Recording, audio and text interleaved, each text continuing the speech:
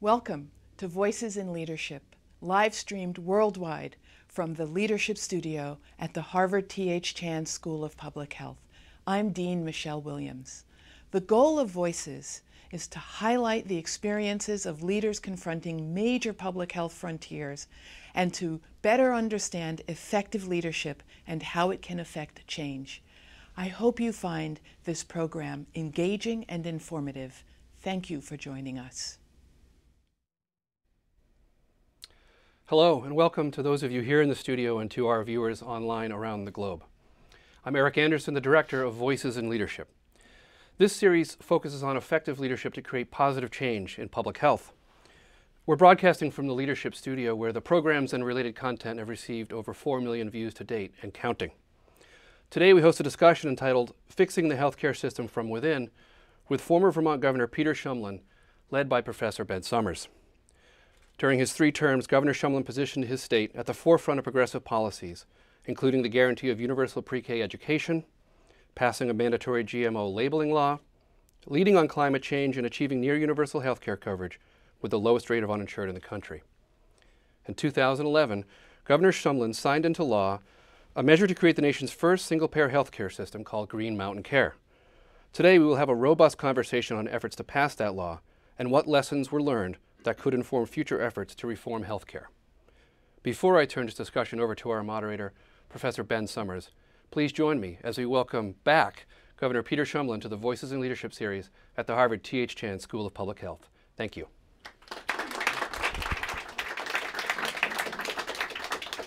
Governor, delighted to have you here. Thanks so much for sharing your time and experience with us. We're going to start, I think, kind of a little bit of a broader perspective on what leadership means, and I would love for you to reflect a bit on your leadership journey. What brought you into a career in public service, and what kept you there? Well, I actually got into it by mistake, and I'll give you the short version. I'm dyslexic. I had a terrible time learning how to read, and this was before we labeled these things, had special ed, so there's one teacher in a classroom, and I sat at the back. Anyway, I won't give you a long story about my struggle to learn how to read, but what I can tell you is that I had graduated from Wesleyan. I was helping my parents. They'd founded something called Putney Student Travel back 69 years ago, which sends educational summer programs for high school students all over the globe. Great programs, and I wanted to help change students' lives. So it runs out of an old cow barn on a dirt road in Vermont, and I was there working away, and we had a college in our little town where I was raised that had gone bankrupt when the Vietnam War. During the Vietnam War, if you went to college, you didn't go to war. A lot of people did it. As soon as that ended, a lot of colleges went bankrupt, and there was a little college named Wyndham College and went bankrupt. Anyway, it sat there with leaking roofs and so on and so forth for years. It was a big problem, and the Federal Bureau of Prisons decided to put a maximum security prison there. So a number of us in our community thought, hey, that's probably not the best answer to what's an educational community, downtown, maximum security prison.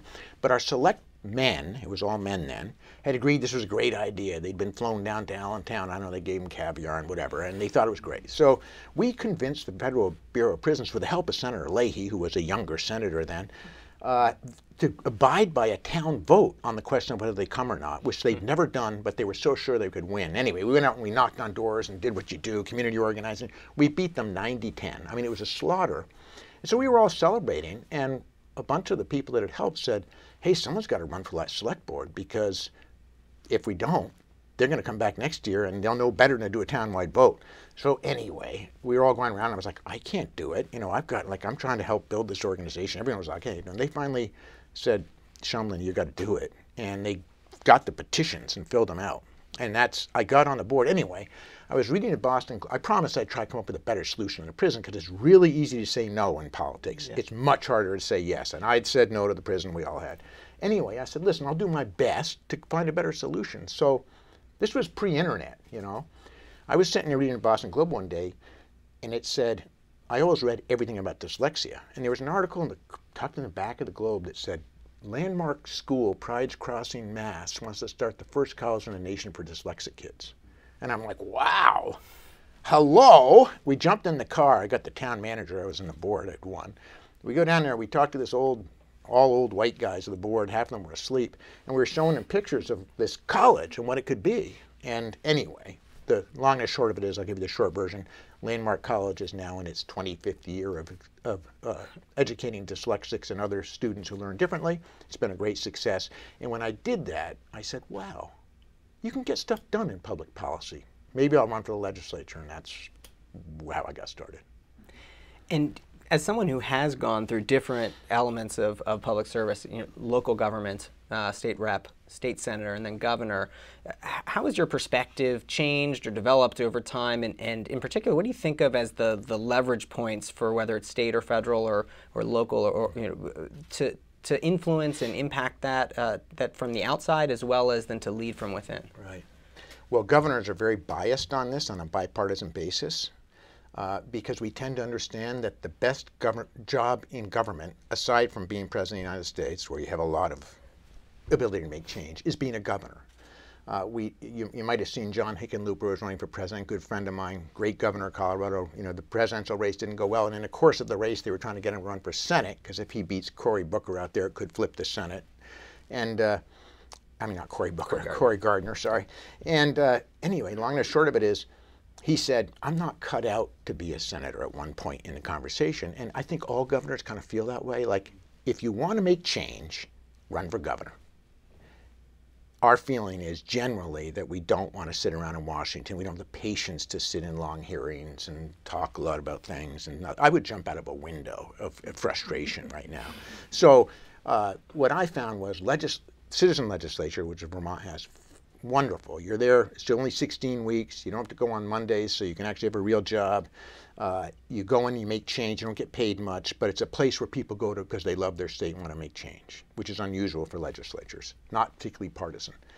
Governor is the best job in the country because you can really make change. So that's my bias. Now, I bless those who dare spend a lifetime in Congress. I just couldn't do it. And so turning from the kind of broader sets of questions to some of the specific policies, there's a lot of interest certainly at our School of Public Health, and I think nationally right now in thinking about broad changes in healthcare.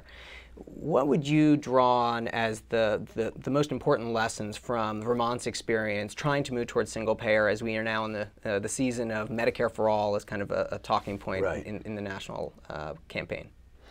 Well, I really think that our experience in Vermont could and should be a sort of a guinea pig for the folks who are advocating for Medicare for All, which I'm a big believer in. I mean, I believe healthcare should be a right and not a privilege. I've seen enough suffering and enough, all the reasons that I think we all know why this is important. People make terrible choices in our current system. But listen, this is what I found. I don't think it's bragging to say that our administration took the deepest dive into how a state would move to a publicly financed system with cost controls, with finding ways to spend less for better outcomes, than probably any governor yet in America. When I ran in 2010, I ran on single payer. I was the only governor in America running, I'm going to try to get single payer done. This is what we learned. And it was a hard lesson to learn, but it absolutely applies to the Medicare for All debate. If you don't find ways to fix our broken healthcare system, you can't fix the broken payment system. Why? Listen, I'm a business person. I'm watching my premiums this year go up 11%. Last year it was 14%. Business folks become used to that. Doesn't mean it doesn't hurt, but they become used to it. And what they do is they don't give their employees raises that they should get. It's, in other words, because we're spending more money in a fee-for-service system that rewards quantity of care instead of quality of care, we are spending money faster than we can mint it. So I always say, Trump he got one thing right. The American people were frustrated with incomes that hadn't changed in 10, 20 years. I mean, he understood that better than the Democrats, fair to say. What he gets wrong is blaming it on the Chinese, blaming it on the rapists coming across the borders and all this other stuff. It's all about the fact that, listen, we're spending money on healthcare like a bunch of drunken bandits. Now, if we were living to 140 years old, longer than everybody else around us, that spends a heck of a lot less, we'd all say, hey, this is worth it. Like, life is pretty good. Let's keep this thing going. The fact of the matter is our outcomes are worse than the countries that spend around us. We're living not as long. We're more obese. This is the first generation of Americans that's going to live less long than their parents. So we keep spending more and more money in a fee-for-service system with lousier outcomes. So what I learned the hard way is you've got to do two things simultaneously. You've got to find a way to spend less money for better outcomes, for healthier lives, which isn't very hard. I say small shoes to fill in our current system because we tend to reward providers who keep you a little bit sick, not dead, because that doesn't help, but a little bit sick, keep billing you fee for service, and they're able to pay their bills. Our system rewards quantity like no other system in the world. It doesn't measure outcomes. So what we did in Vermont was got an 1115 waiver. I won't bore you with the details. The first state to get permission from CMS and the agency to move to a system that rewards you for keeping people healthy instead of spending a lot of money on a fee-for-service system. I say to the Medicare for All folks, great idea, but you will not get a politician in Washington to pay, to vote, to raise taxes, because it's a tax-based system, as fast as the current premium-based system is requiring us to do it. So what we learned in Vermont is we've got this waiver. We actually think it's working. We've got our hospitals, our docs. I won't get too much in the details, but you get paid for keeping someone healthy at a capitated payment instead of for the number of things we do to you. Suddenly the providers want to know what you're eating, how your blood pressure is, how the jogging program is going, how cigarettes, how your mental health is, all the things that lead to good healthcare outcomes. They suddenly really care about that. In this system of quantity, they actually don't care that. Not going to say they're heartless and they don't care that much. Their financial, I won't take it personally. Right, their financial system isn't rewarded by that kind of outcome. Right. So the lesson was you will not fix the payment system unless you simultaneously fix the broken delivery system.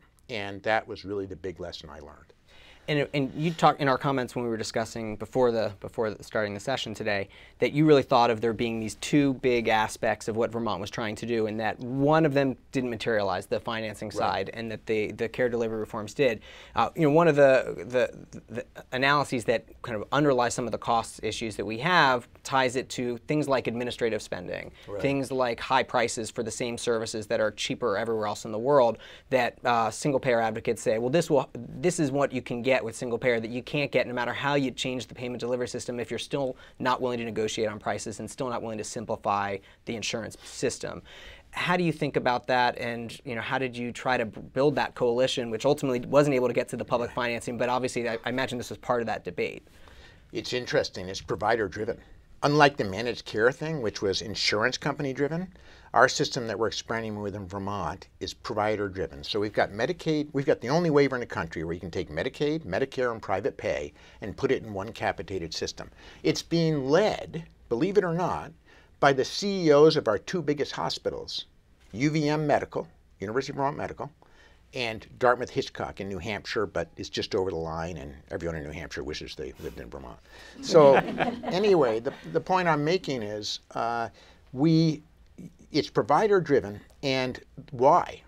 Because if you're a provider in Vermont, particularly a primary care provider, or nurse, a chiropractor, or whatever, good luck surviving on the current reimbursement system. You can't.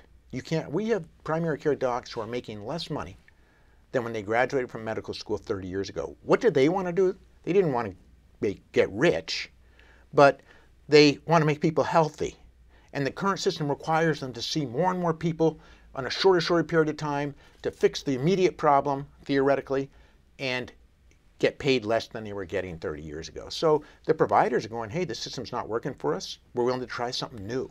And I would argue that most people in healthcare who are providing primary care and many of the others don't want to have more billers in the back office than they have providers trying to make people healthy. People in healthcare actually go into it to make people healthy, not to make a ton of loot. Right. And then, so who was what was the biggest political obstacle to getting there? Was it, providers worried about payment? Was it employers worried about taxes? Was it everybody? Well, it's so easy to scare people. The same thing's happening in the Medicare for All argument. And what they first do is say, wow, look at the taxes. Well, the taxes are pretty astonishing. But what they leave out is those taxes mean that you will not pay for premiums anymore, healthcare premiums. That part of the conversation is somehow lost when we talk about taxes. Now, what's wrong with that politically? Employers pay most of it. 55% of Vermonters, if you ask them, I bet you if you ask anyone in this room who's on the Harvard healthcare plan, and this is a healthcare central right here, the Chan School for Public Health, right? If we ask them, how much does your insurance policy cost a year? They won't be able to tell you. They'll tell you what their contribution is, because it comes out of their paycheck, it's right on a stub, but they have no idea. This is what we found in Vermont. When I became governor, we were spending on average about $22,000 a year per family of 4. And this is on the public employees benefits, or well, just average, and that's what it's costing. Yep. This is no big surprise. And with healthcare costs going as they were, and this is back in there's a 2011 number, 2012 number, it will be $47,000 in 3 years. So my point is, when we have the conversation about what we spend and how we move to a tax-based system, 2 things. Number 1, you can't leave out that there will be no more healthcare premiums.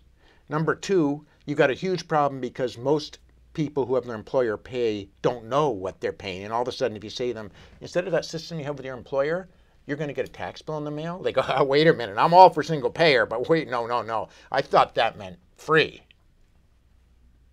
You telling me my taxes are going to go up and my employer's not going to have this burden anymore? You pretty much got to say, yeah, that's what we're saying. So that's a huge problem. Yeah. So you mentioned, I think, in framing the impetus for moving towards this sort of reform, the outcomes we get, the poor outcomes that the U.S. healthcare system gets. I'd like to kind of situate this conversation a bit more broadly now in the conversation about public health, right? Where health care is one part, the most expensive part, but most research would suggest probably not the most important part of determining health outcomes. There was a lot of activity going on in Vermont during your tenure in terms of public health issues, not just healthcare, whether it's dealing with natural disasters, genetically modified foods, the opioid epidemic. How did you think about the broader context of public health that you were then kind of grappling with outcomes in healthcare?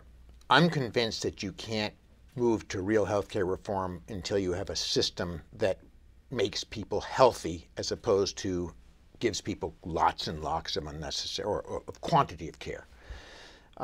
Having said that, it's all interrelated. Listen, if you're going to get providers to be paid on a capitated basis to keep you healthy, they're going to want to know that this food supply tells you what you need to know as a consumer. So I said, listen, I'm not taking sides in the GMO debate, whether it kills you, whether it's good for you, all I'm saying is I want consumers to have the right to know. The American food industry flips out when you do that. And I kept saying to them, the CEOs of these big companies, the food associations, what are you all afraid of? 63 companies label most of Western Europe, and it hasn't changed their sales. It just gives consumers just like they want to see other things about the ingredients of the food they're buying. So I thought that was important to get done. Now, the feds usurped us once we passed it, and Congress did their lobbyist-based doning gift and got rid of us on that one. But I thought it was related to almost everything we did. Climate change. Listen, climate change is going to be the biggest challenge that current healthcare providers face. It's going to land right in their office because the health effects of the challenge that we're facing as we burn oil and coal with extraordinary, irrational exuberance is going to land on healthcare providers' plate. So then you ask, well, what about the other issues that you worked on? I say it all is going to come back to the door of folks who are in both public and private health right now. So, more than any time in our history, I would say to healthcare providers, folks in this school, in this community, why does politics matter? It matters to you because the policies that we make about what food we eat, about whether or not you can have access to insurance as a right and not a privilege, about whether we get off coal and oil and move to renewables. All those issues are going to come right to the door of healthcare providers as we quickly see the effects of the years that we've spent burning carbon, not to mention the current carbon we're putting in the environment. Yeah. And another issue that kind of comes right to the doorstep of providers and patients that you worked a lot on was the opioid epidemic. Yeah. And here's another area where it's healthcare and it's also not. It's the broader kind of economic and social factors. What efforts at the state level do you think can be most effective in battling this, and what requires more federal or interstate cooperation to handle? Well, I got to tell you, this one gets my rage meter going, so I'll try to keep it down. But what you find when you become a governor, that when you get into really complex issues like healthcare or even food labeling, whatever it is, that things often become a little more gray than what you thought they would be when you actually get into the details of trying to fix it. On opiates, it drives me crazy because this is a problem created by Big Pharma that profits Big Pharma to this day. When I dedicated my State of the State address to the opiate crisis in Vermont, first of all, my staff flipped out. You're not going to do that. Vermont, maple syrup, Ben & Jerry's ice cream farms, skiing, clean. You're going to tell everybody we got a bunch of, heroin and opiate folks, suffering from opiate disorder. Are you insane? I said, no, we're going to, because my job as governor is to protect our quality of life, and this is the one thing that could drown us. This is the one thing that could drown us. Why did I know that? Because small state governors spend lots of time out in the field. And I constantly had folks, after I gave big goofy speeches, coming up to me afterwards and looking down in shame and said, Governor, I want to tell you about my son. I want to tell you about my daughter.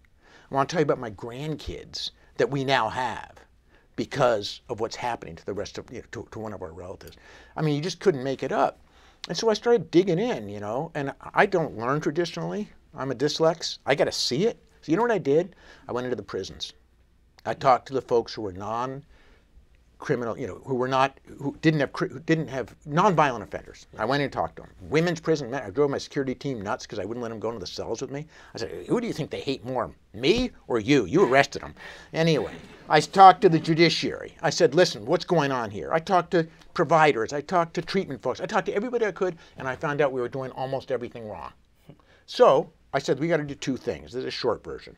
In this speech, I said, we're going to reform our criminal justice system so this is a disease and not a crime. If you get charged and go into treatment, you'll never have a criminal record. You'll never see a judge. We're going to try to make you better, just like we would if you came down with cancer.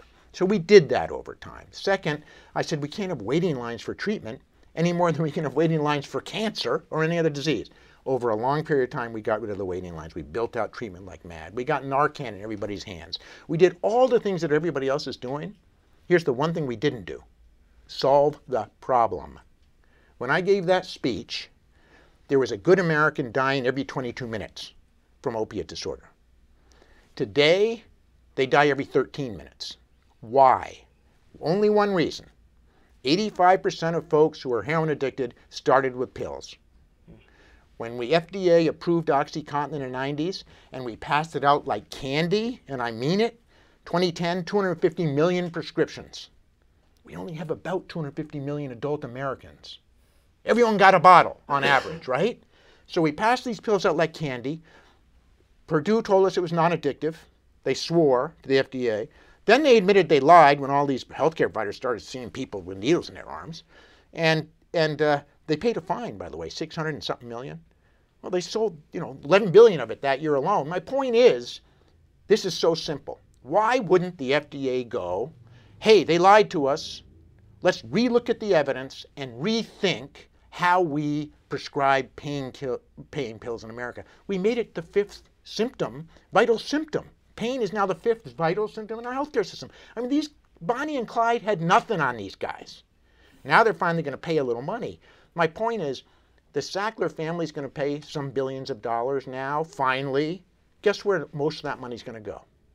To Big Pharma, the folks who gave the pills in the first place, not the drug dealers from South America that Trump and so forth talks about. No, it was CVS, and it was the healthcare system, it was the pill mills, it was the system that sold legal drugs to Americans that got them addicted to heroin, and guess what it cost me from pharma-produced products in Vermont to take someone off this stuff, to help give them the drugs they need to stay off it, it's about $18,000 to $22,000 a year.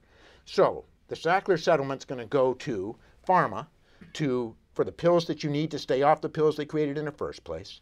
For Narcan, when I gave the speech, it was about $12 a dose. Now it's about $80. To the drugs they've made now for constipation from opiates. You know, all the other drugs, we can go through the list. Most of the money from the crisis is going to go to the folks who created the crisis. And I say, for God's sake, why doesn't some presidential candidate say, you elect me president of the United States, and I'm going to put an FDA in there that's going to re-examine this decision, because there's no country in the world that would pass out painkillers like we do.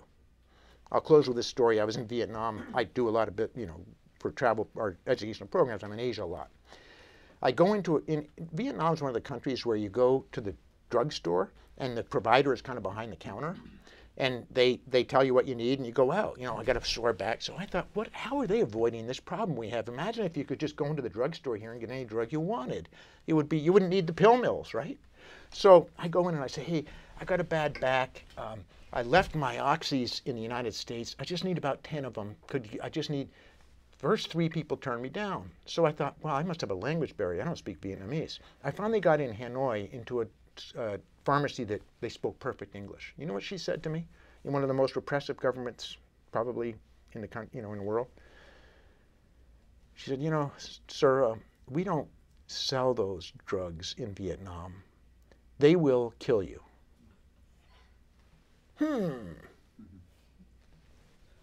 So in our last few minutes, I promised that I would end on a brighter note. Can you cheer us up?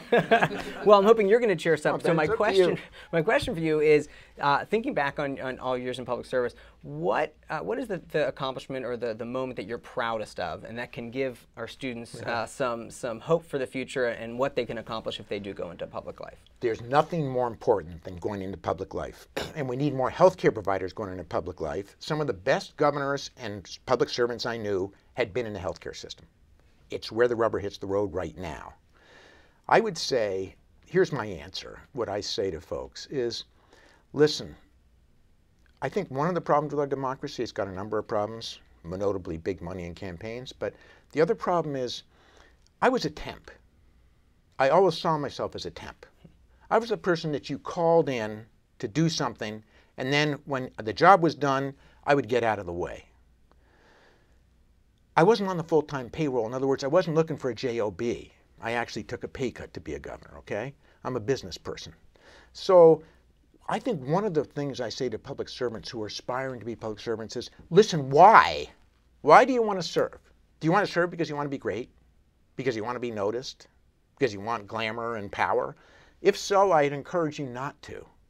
Because frankly, it isn't all that much, the quality of life, I just got to tell you, if you like having a normal life with friends and all that, you work all the time. Your wife or husband or whoever you live with, if anyone will live with you, will want to strangle you. Your kids aren't particularly pleased. It's not good for family. So my point is, what I say is, if you're motivated to make change, to make a difference, there's no better thing you can do. But if you want it to be your job, you won't make change. Because you're going to think about, number one, how do I get reelected? That's the problem with Congress. It didn't used to be a full-time job. It used to be you went, you did your public service, you went back to what you did. Governors tend to go in, do what they're supposed to do, and get out of the way. I say what I was most proud of, and what I would encourage people to do, is be a temp. Don't try to be a full-time employee. Because then you will make real change. You don't care what the polls say. You don't care what the consequences are, within reason. You'll get the job done that you went to do. If you're looking for a career, there's much better ways to make a living in terms of quality of life. Great. Well, I hope Harvard will work as an effective temp agency and get all of you out into careers of great public service. Governor, thanks so much. Be a temp. Be a temp. Let's give the governor a big round of applause. Thank you so much for your time. Great to be here.